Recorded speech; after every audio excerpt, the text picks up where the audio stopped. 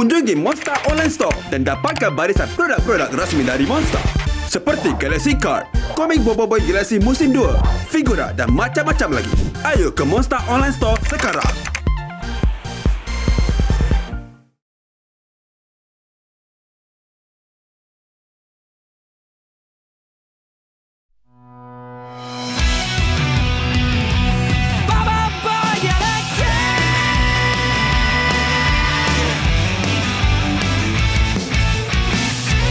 Semangat kita di sini, berjuang beraksi, our hero kembali. Kini yakin dan berani, bersama harungi, together you and me, menuju puncak tertinggi, yakin gagah berani.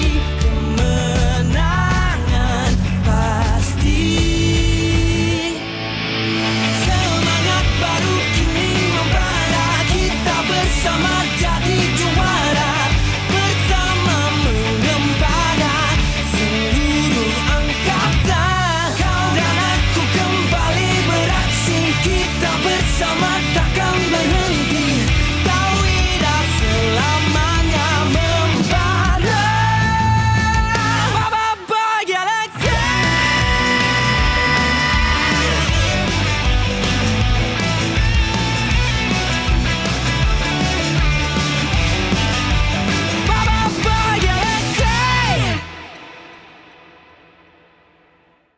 Dalam insiden lepas, BoBoiBoy berjaya mengalahkan Retak'ka, penguasa elemental yang kejam. Walaupun galaksi kembali aman, tetapi BoBoiBoy perlu mempelajari kuasa elemental tahap ke-3 demi mengekalkan keamanan sejagat.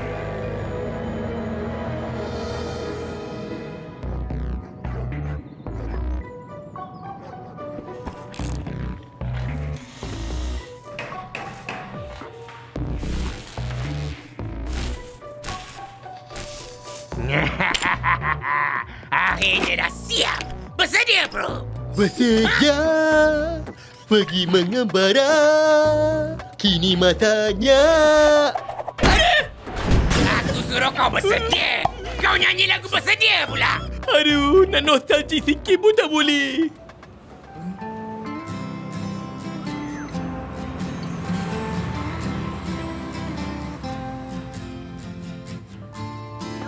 Begitulah kisah matematik pada hari ini. Cuba kamu jawab berapa jumlahnya, BoBoiBoy? BoBoiBoy! BoBoiBoy! Hey, BoBoiBoy! nak ke tak kebenaran pada BoBoiBoy! kamu ni? Hei, BoBoiBoy! Kenapa kamu mengelamun je tu, Tak ada apa, cikgu. Day, cepatlah jawab soalan cikgu Papa. Soalan apa, cikgu? Hai, soalan matematik lah! Soalannya, Tok Samad mempunyai 3 orang anak. Mak Salmah juga mempunyai 3 orang anak. Jadi, berapakah jumlah anak mereka? Berapa? 6 lah kan? 6, ya? Salah! Lagi dipersalahkan! Salah? Habis tu, apa jawapan dia, cikgu? Jawapannya 3! 3? Kenapa 3, cikgu? Kerana Pak Samad dan Mak Salma adalah suami isteri. Ayah, soalan apa ni? Soalan kebat kebenaran. Siapa betul, dia hebat. Siapa salah, kena sebat. Cikgu. Sekarang dah masuk pukul 3.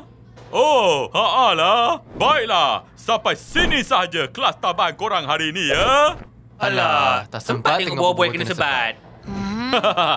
Jangan lupa kerja solah di muka surat 40 dan 41. Tapi, cikgu, muka surat 42 tak perlu kan, cikgu? Yelah, 43 dan 44 pun macam senang je. Yelah. Kebenaran bagi kamu diskaun. Kerja sekolah dari muka surat 40 sampai ke 44. Selamat menjawab. Tak tu. Iya, Seronoknya banyak kerja sekolah. Aku rasa ada sesuatu yang tak kena dengan diorang ni. Yelah, mana ada orang suka kerja sekolah ditambah? Ada apa? Mesej dari komander. Kita kena berkumpul di kedai Tok Abah. Baik korang, aku nak balik dulu buat kerja rumah. Tangan bayang. Macam kita orang tak tahu je kau nak balik rumah main game. Janganlah macam ni. Sikit je lagi dah habis game kaki mon aku tu. Jangan nak mat ada. Jom.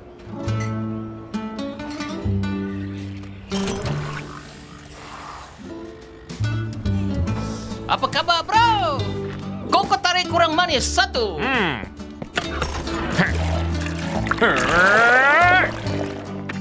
Ya. Bergaya betul, bro. Terima kasih. Sama-sama, bro. Selamat petang, Tok Kasih. Good afternoon, Tok Abah. Aduh. Pro. Ish, apa kau orang datang sini, ha? Tak ada apa. Kami datang sini untuk... Untuk berikan hadiah untuk Tok Kasih. Terimalah ikhlas dari kami. Comelnya. Susah-susah je. Tok Kasih kembali ke planet ku, Abang. Kami akan rindu, Tok. Tok pun akan rindukan korang juga nanti.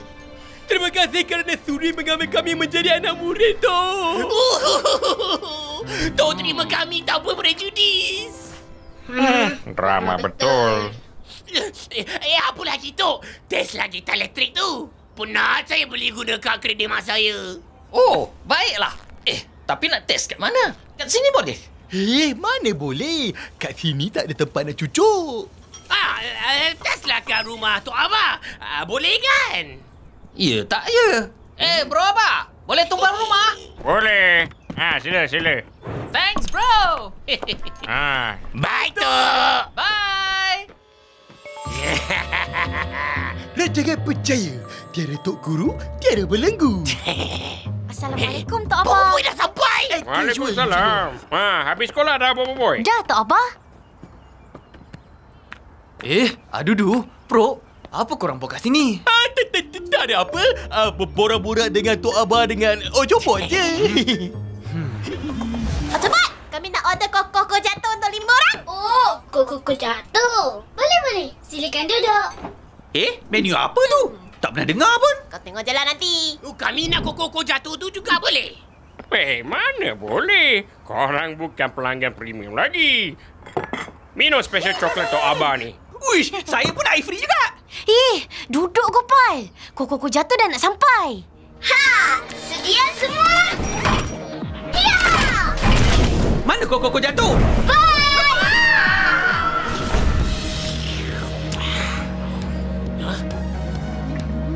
Mana dia orang pergi?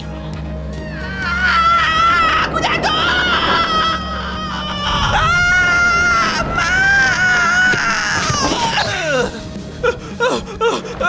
Gugur jantung aku. Tapi mana air koko jatuh tu? Kau ni, itu bukan air lah. Koko jatuh tu kod rahsia untuk masuk ke markas bawah tanah ni. Selamat datang ke Tapops B. Sejak bila kita ada markas bawah tanah pula ni? Itulah. Setiap kali komander panggil, kau bagi alasan nak balik rumah main game. Sampai ada markas baru pun kau tak tahu. Betul kata Yaya. Komander! Selamat petang, komander. Macam mana nak jadi ahli tapos yang berjaya kalau selalu poteng meeting, Gopal? Selamat datang ke Tapops yang baru. Stesen Tapops di bumi. Disebabkan stesen tapos masih lagi diperbaiki, kami telah membuat keputusan untuk membina satu lagi stesen tapos di bumi. Kamu semua akan bertugas di stesen ini. Tapi kenapa susah-susah bina stesen baru dekat bumi? Kalau kat angkasa kan senang. Sebenarnya mengikut data, sejak BoBoiBoy sertai Tapops, serangan terhadap stesen Tapops telah meningkat sebanyak 500%. 500%? Ya, stesen Tapops telah diserang oleh pelbagai musuh. Penyamaran sebagai stesen DURI juga telah terbongkar. Ini semua salah kau. Kami akan aktifkan penyamaran yang terbaru. Dan penyamaran ini tidak boleh terbongkar lagi. Penyamaran baru? Sebagai apa? sebagai pusat pencuci kapal angkasa suci. Cuci 5 kali, dapat 1 kali cuci free. Mana BoBoiBoy semua pergi? Diorang dah balik rumah lah tu. Kena buat kerja sekolah. Line clear ni, bro. Tukasa pun dah tak ada. Masa untuk bertindak. Sebelum kita sambung taklimat tentang misi kamu, izinkan saya persembahkan jam kuasa baru BoBoiBoy. Hah? Jam kuasa saya dah siap?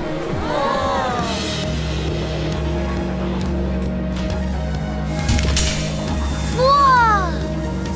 Bentuk bulat kali ni. Kami telah membantu Ocobot untuk memperbaiki dan upgrade jam kuasa kamu. Jam kuasa ini berupaya untuk mengeluarkan kuasa elemental tahap ke-3. Wah! Bolehlah BoBoiBoy gunakan kuasa baru macam ni? Tak semudah itu. Cara untuk mengeluarkan kuasa tersebut dengan selamat masih tidak diketahui. Berlatih dengan bersungguh-sungguh dan dapatkannya. Dengan kuasa elemental tahap ke-3, misi kamu untuk menyelamatkan pausfera di sektor B801Y akan berjalan lancar. Sektor B801Y? Sektor ni di bawah jagaan kamu semua. Kalau ada pausfera dalam bahaya, kamu akan dapat amaran dengan serta-merta. Oh, macam ni ke? Tepat sekali. Hah? Ada pausfera dalam bahaya? Dekat mana tu? Kejap, biar aku zoom in. Hah? Bumi? Dekat mana tu? Kat luar ni je. Hah? Pausfera mana pula yang dalam bahaya ni? Hah? Ocobot! Apa kau nak buat ni? Tolong! Tolong! Lepaskan dia. Apa kau nak dengan Ocobot? Tak ada apa. Nak bincang robot ke robot je. Lepaslah! Diamlah. Oi, duduk! Ish, lepaskan Ocobot duduk! Oh, patutlah korang menghilang tadi. Ada pintu rahsia rupanya. Mesti diorang ada markas bawah tanah macam kita, Cik Bos. Ha! Aku dah agak dah kau ada dia jahat! Tak insaf-insaf lagi ke kau ni? Nak buat macam mana? Dah memang naluri hilang aku. Mana BoBoiBoy? Sini! Huh? BoBoiBoy! Kuasa elemental.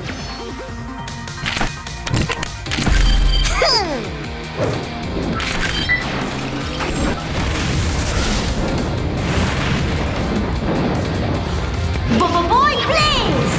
Wuyo, jam baru. Pinjam boleh? Nak pinjam?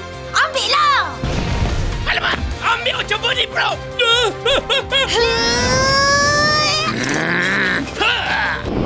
Kuasa elemental. BoBoiBoy Place. Nantikan BoBoiBoy Galaxy Card Pack Quest terbaru akan datang di pasaran.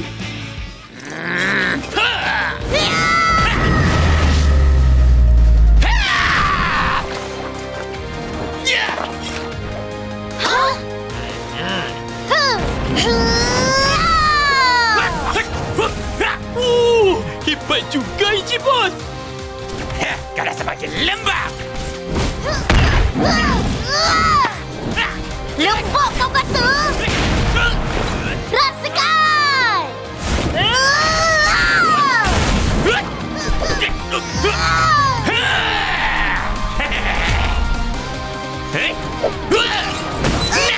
BoBoiBoy!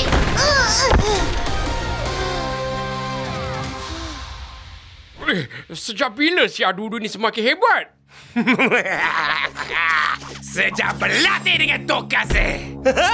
Jangan pandang rendah pada Ichi Bos, walaupun dia rendah. Selamatkan Ocobot! Tumbukan baru! 1000 tendangan laju! Wah, tolong! Jangan kau nak cuba pukul, bro.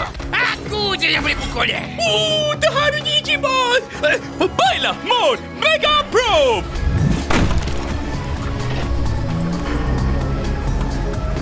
Tembakan roket. Tusukan bayar.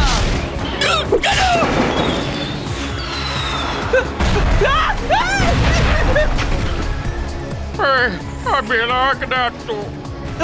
Maaf tu, Abah. Tolong, Ichi Bos.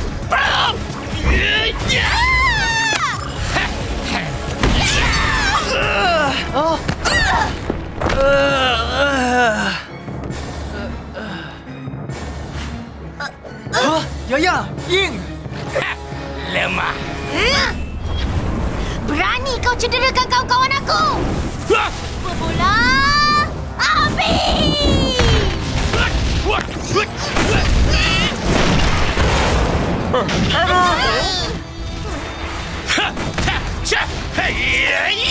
Perisai bayar. Tinju berapi. Tendangan berapi.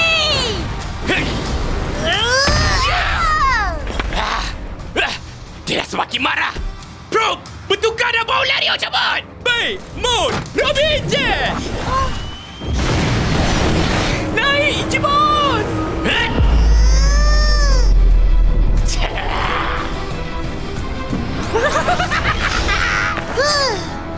Cepat! Ochoboy! Kuasa Elemental.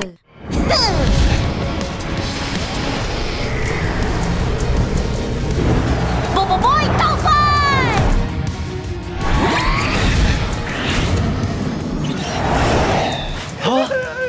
Cepat, kita kena kejar Adudu. Baik. Larian supersonik. Pecutai graviti. Fan! Kau kena tolong aku.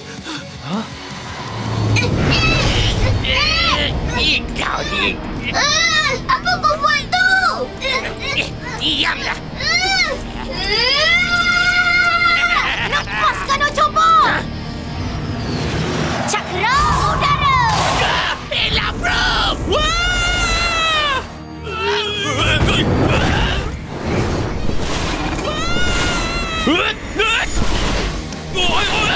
Janganlah goyang sangat! Berhenti, Adudu. Dia ada dekat. Buat sesuatu, Jibon. Kau ingat senang ke nak buat apa-apa masa terbalik ni? Dia orang ke depan tu. Hey, terbang betul-betul lah, Fang. Beratnya. Cepatlah tembak. Kejap. Sikit lagi. Tembakan sniper makanan. Kecepatan. Booster dah jadi biskut. Yeay, tepat. Tak larat dah. Fang! Bersedia untuk telefon, bro! Berhenti. Jangan guna kuasa Ochoboy. Cakra udara. Kuasa selama. Hiya!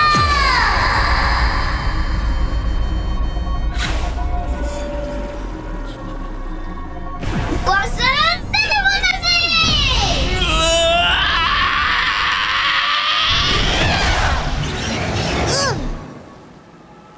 Mana diorang pergi? Kita dah selamat, bro! Weh, Adudu! Kenapa kita masih kat sini, Jibon? Alamak! Kita telefon dekat sangat! Lari, bro! Tak boleh. Enjin aku dah rosak. Tumbukan padu.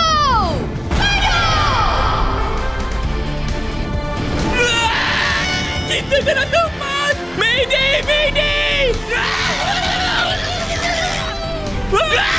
Habis sama kita. Dapat! Cakra udara maksimum! Apa kita nak buat ni, Jibon? Kuasa teleportasi! Kenapa cuba keluarkan kuasa?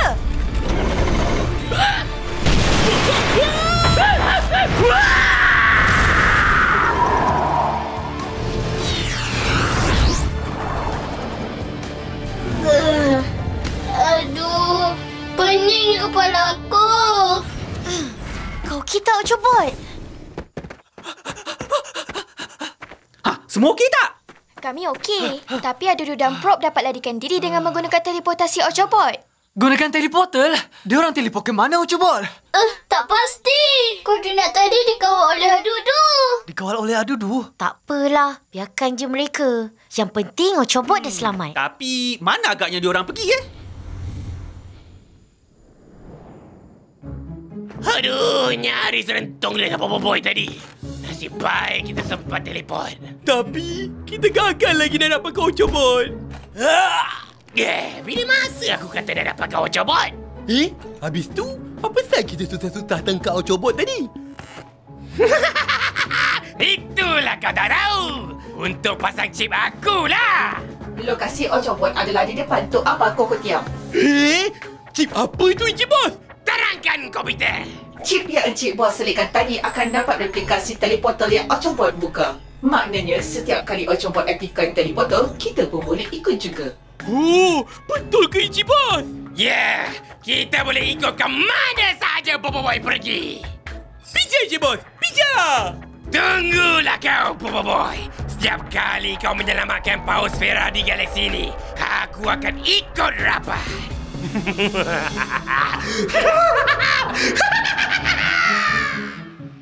Tak sabar nak tunggu episod baru? Dapatkan koleksi lengkap komik BoBoiBoy Galaxy musim kedua. Kini di pasaran.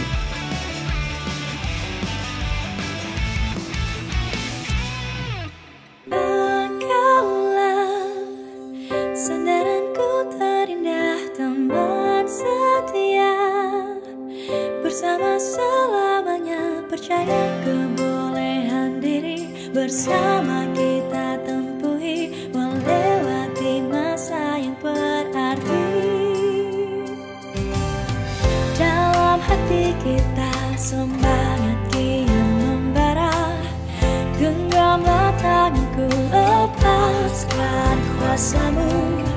Persahabatan ini takkan ada terganti. Engkaulah pejuang sejati. Engkaulah sandaranku terindah, teman setia. Bersama selamanya, percaya kebolehan diri. Bersama kita tempuhi